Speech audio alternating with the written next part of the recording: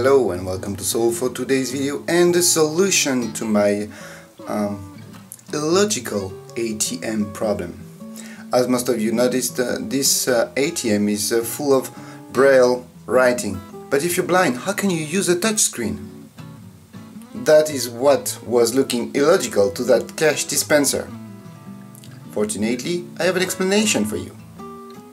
In front of this cash dispenser there's a jack plug, and blind people actually plug an earphone or something of this kind, and then all the commands are done on the keypad, which has some also different shape of circles and everything that you can feel.